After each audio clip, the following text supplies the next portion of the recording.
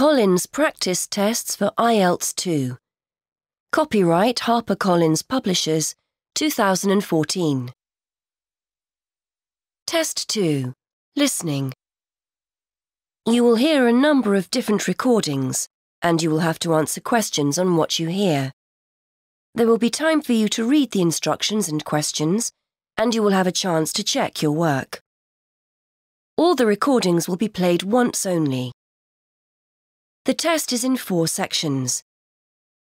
At the end of the test, you will be given 10 minutes to transfer your answers to an answer sheet. Now turn to Section 1. Section 1. You will hear a conversation between 2 students. The students are talking about a house they might rent. First, you have some time to look at questions 1 to 3.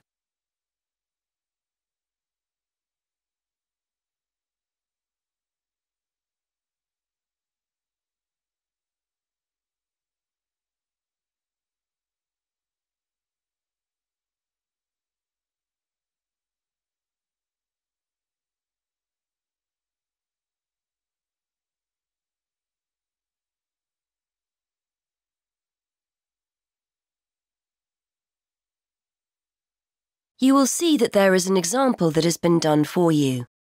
On this occasion only, the conversation relating to this will be played first. Hi, Jason. So what's the house like? I hope it's as good as the advert made out. It's okay. I think I finally found something we'll both like at last. Brilliant. So what's it like? Well, it's within walking distance of uni. It's in a residential area. There aren't many students living there, but it's easy to get onto campus, and the city centre is only a bus ride away. Jason explains that the house is within walking distance of the university, so A has been circled. Now we shall begin. You should answer the questions as you listen, because you will not hear the recording a second time. Listen carefully and answer questions 1 to 3. Hi, Jason. So what's the house like? I hope it's as good as the advert made out. It's okay. I think I finally found something we'll both like at last. Brilliant. So what's it like? Well, it's within walking distance of uni. It's in a residential area. There aren't many students living there, but it's easy to get onto campus, and the city centre is only a bus ride away. OK, that's a good start. But what's it like inside? To be honest, when I saw the advert, I didn't think it would be big enough for the 3 of us.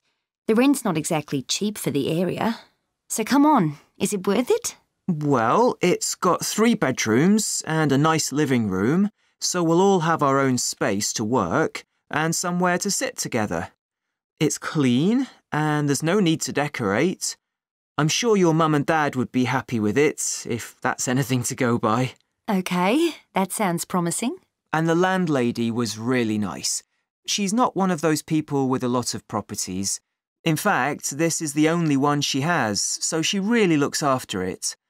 Her daughter was a student and stayed there last year, apparently.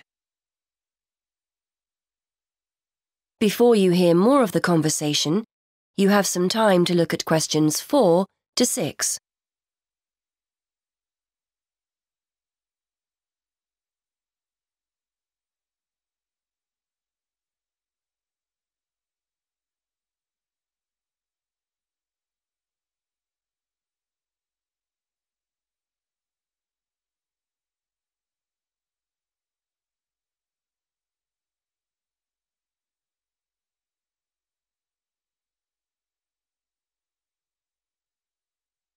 Now listen and answer questions 4 to 6.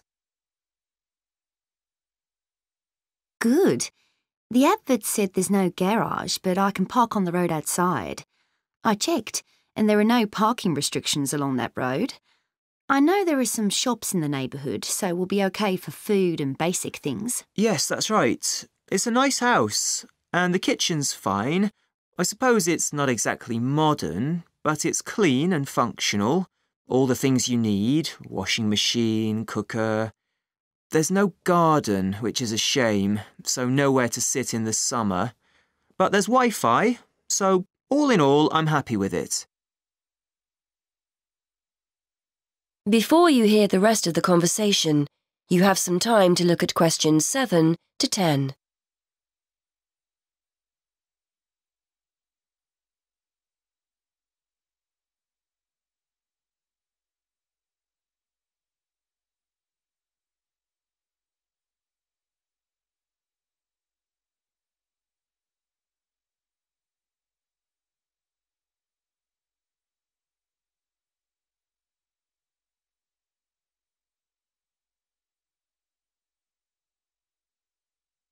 Now listen and answer questions 7 to 10. Right then, I think we've cracked it. I'd like to see it myself before we sign anything. I might pop along later to have a look.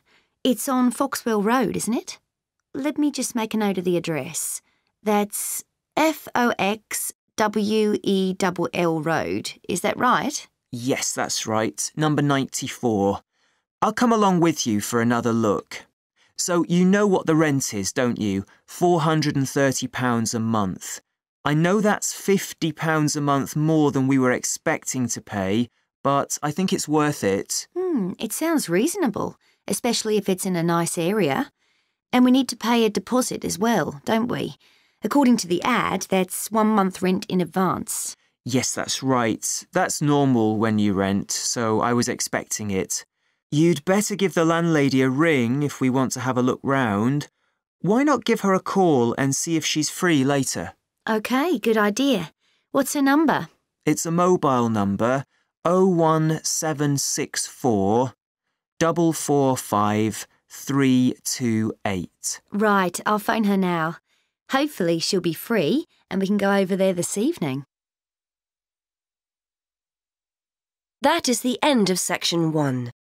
You now have half a minute to check your answers.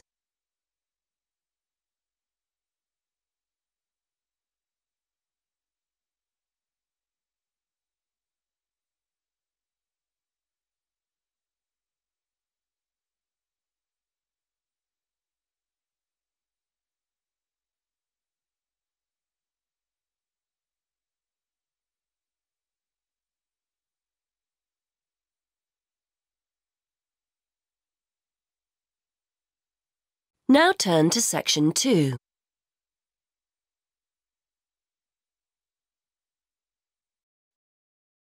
Section 2.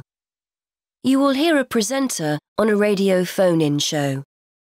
The presenter is talking to a woman who was bitten by a poisonous spider. First, you have some time to look at questions 11 to 13.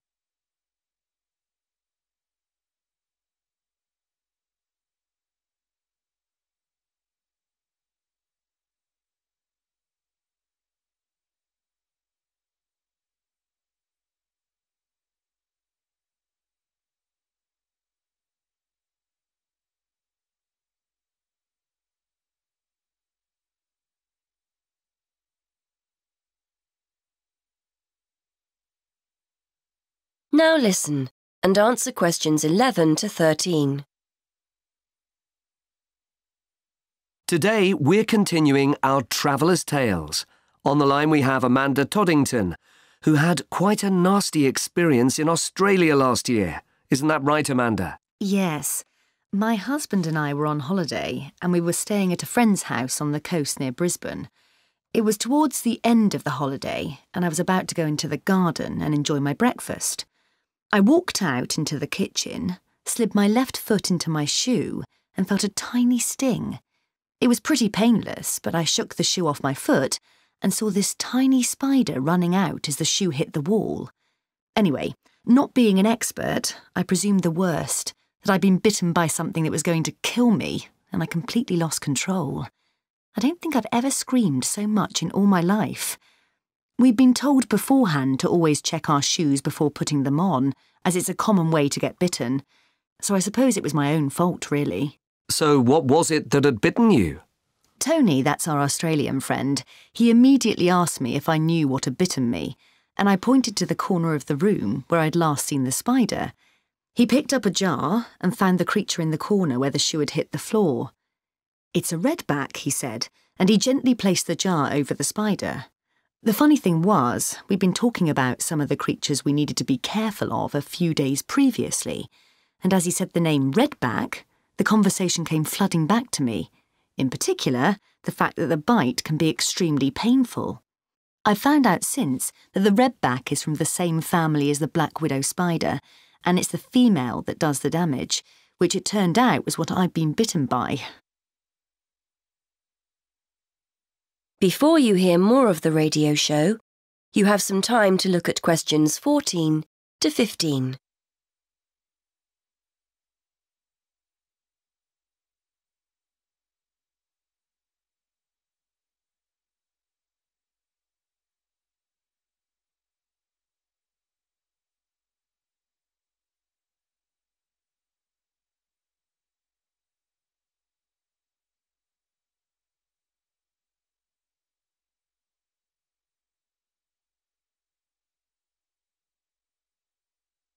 Now listen and answer questions 14 to 15.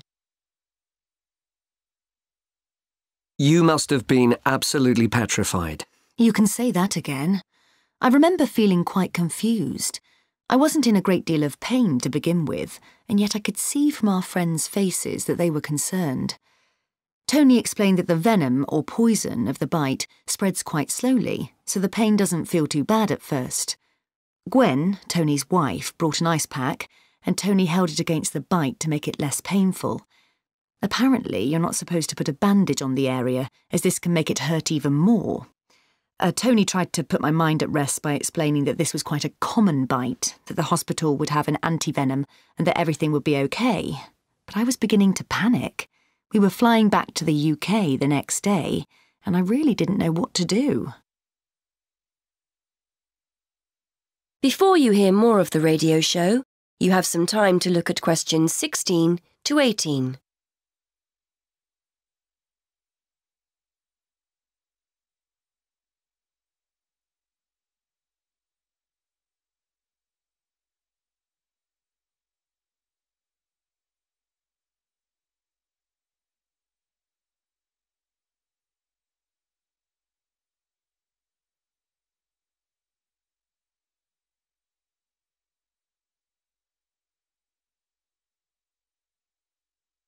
Now listen and answer questions 16 to 18.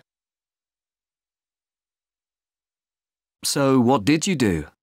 Well, Tony phoned the doctor, who told him to check my symptoms for the next hour or two. As time went on, the pain became very intense, from my foot right up to my knee. My husband was on the internet and was reading out the possible symptoms. I wasn't feeling sick, and I hadn't yet developed a fever, but I had a terrible headache, and my foot was beginning to swell up. At this point, Tony decided to take me to the local hospital to be on the safe side. I really didn't want to go, as I had visions of being kept in for days and all our plans being spoilt. But Tony and my husband insisted. When we got to the hospital, I was relieved to see how casual everyone was when Tony explained I'd been bitten by a redback spider. They told me to take a seat and got on with their work. Before you hear the rest of the radio show, you have some time to look at questions 19 to 20.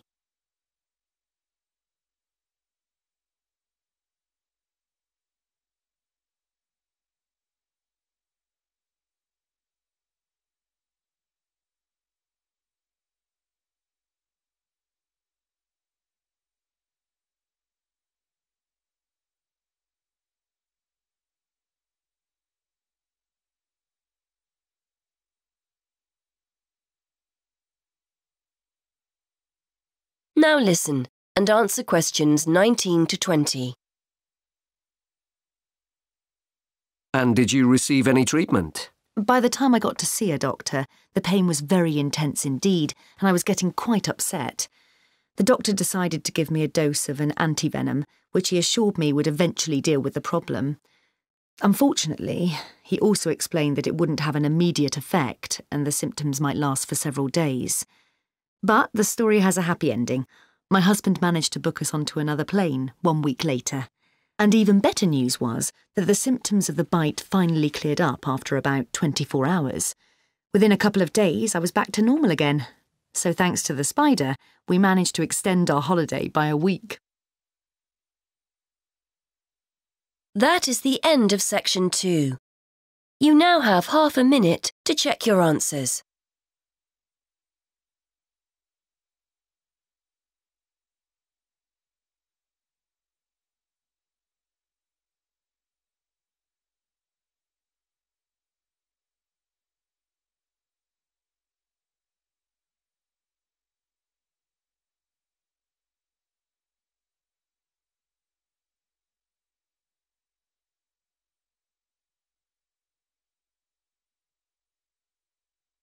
Now turn to section 3.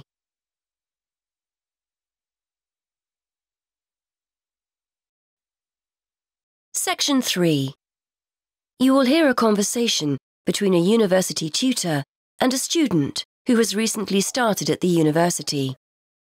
First, you have some time to look at questions 21 to 25.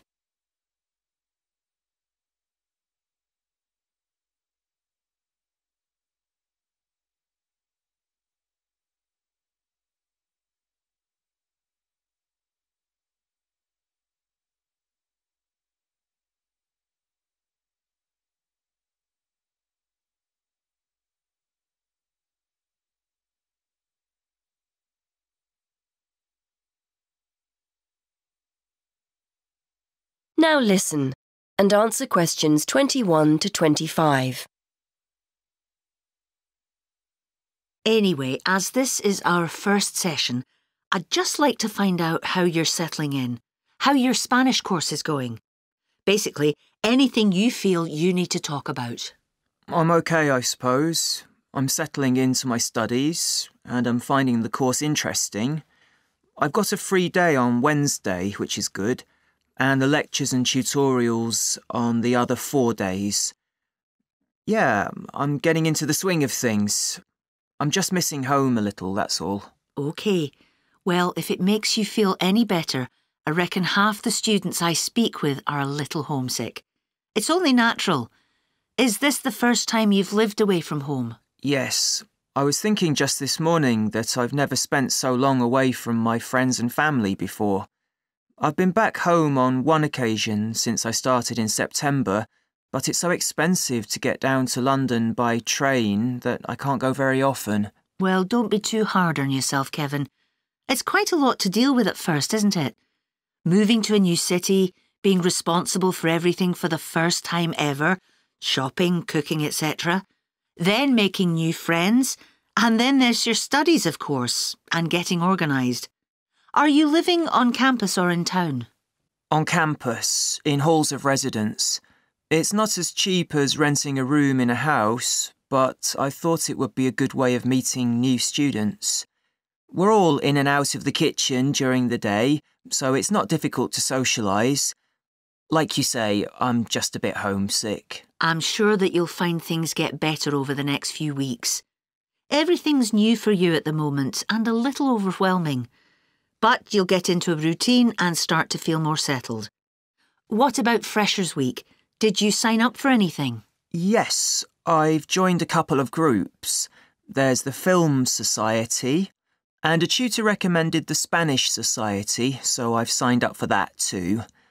I've volunteered to help out on their International Food Day, making snacks, that kind of thing, and I'm looking forward to getting to know other members. You said earlier you were finding your studies okay, so that's good as well. The main thing to remember is to try to be as organised as possible. You have so much more freedom to make your own decisions here, so it's important to structure your time to factor in time for studies. If you're on top of your work, you'll feel much more able to enjoy your free time. Before you hear the rest of the conversation, you have some time to look at questions 26 to 30.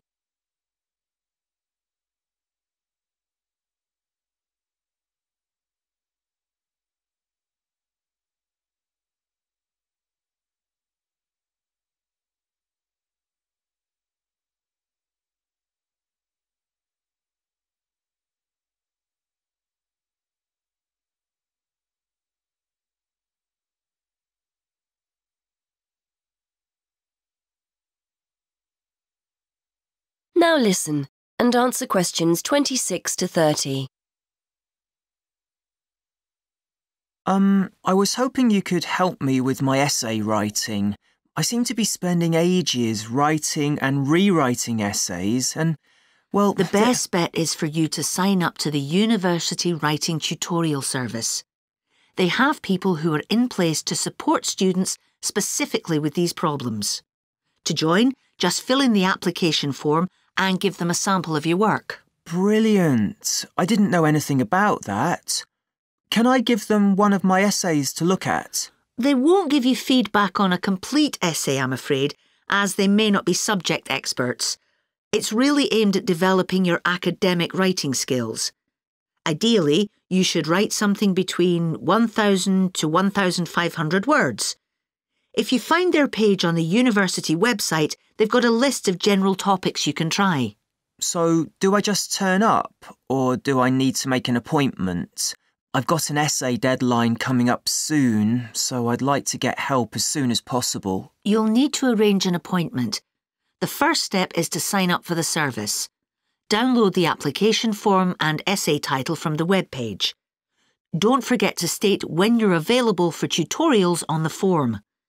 Email the essay and form to the team and they'll get back to you with an appointment time. It usually takes about 1 week from when they first receive your essay to arrange an appointment. You're usually given 1 tutorial a term, but they may offer you further sessions if they think you need them. OK, I'll do that. Thanks for your help. That is the end of section 3. You now have half a minute to check your answers.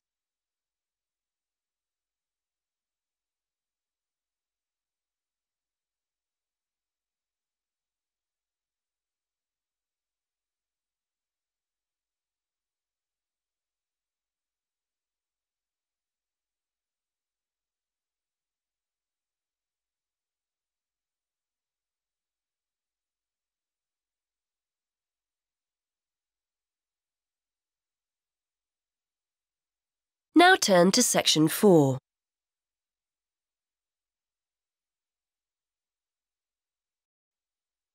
Section 4.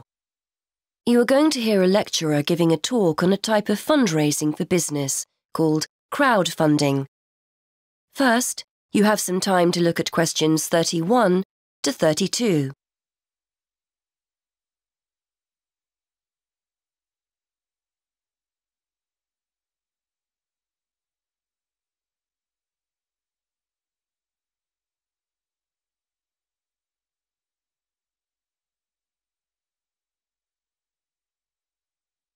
Now listen and answer questions 31 to 32. Good morning, everyone. Today, we're continuing our look at funding opportunities for small start-up businesses. The emergence of social media has given companies the ability to connect with fans and potential customers directly. On the back of the growth in social media, a model of raising finance has emerged known as crowdfunding. This revolutionary way of raising finance began with micro-lending in the 90s. More recently, an equity-based model has emerged that allows people to invest directly in a new company. We're going to examine this in more detail later, but let's turn first to a third model, which I'll term a fan-based model. With this model of crowdfunding, individuals are encouraged to give an amount of money to support the launch of a project or initiative without the promise of any financial return. Instead, there's a reward for donating. This contrasts with the micro-lending model, which would require a return on investment, and the equity-based scheme, which may offer shares. Before you hear the rest of the talk, you have some time to look at questions 33 to 40.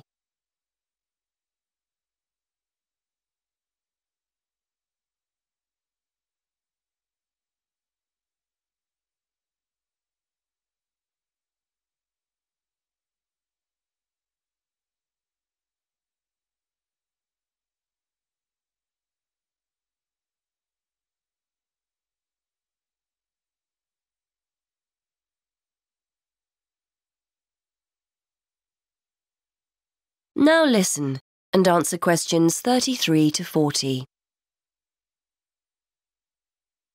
Crowdfunding portals or websites allow the business concerned to present the initiative along with the financial target required. There's a fixed time limit for fundraising, and if the target amount is reached, all donations are paid to the company or individual. Whether it's an author planning to write a new book, an independent film company looking to make a new film, or a technology company with an idea for an app, the person or company needing funding would turn to its fan base for support. This is managed through one of the many crowdfunding online portals that have emerged. Of course, a fan or supporter of a particular initiative is likely to give money anyway. But donation-based crowdfunding will often make donating even more attractive by offering a rewards-based incentive scheme. Let's take a film company, for example, that needs funding for a new film. For a small set donation, the donor might be offered a free ticket to the premiere or a DVD of the film. A larger set donation might be rewarded by the chance to attend a launch event when the film goes live. Those people who make bigger donations could even be offered the chance to meet the cast of the film, whilst the highest level donation could see the person's name mentioned in the film credits. For companies that already have a significant fan base, crowdfunding offers a fantastic opportunity to raise money quickly from a large number of people, each of whom donates just a small amount of money. Compare this to the time and effort that would be needed to sell your idea to investors or your bank manager, particularly in an age when raising finance can be difficult. The company may also have links with partner companies or organizations that run fundraising events. In this case, you can significantly increase participation by working with these organizations to promote your crowdfunding project. Another significant advantage is that you can reach out to your fan base for feedback on the project while it's being developed, thus making the final product more appealing.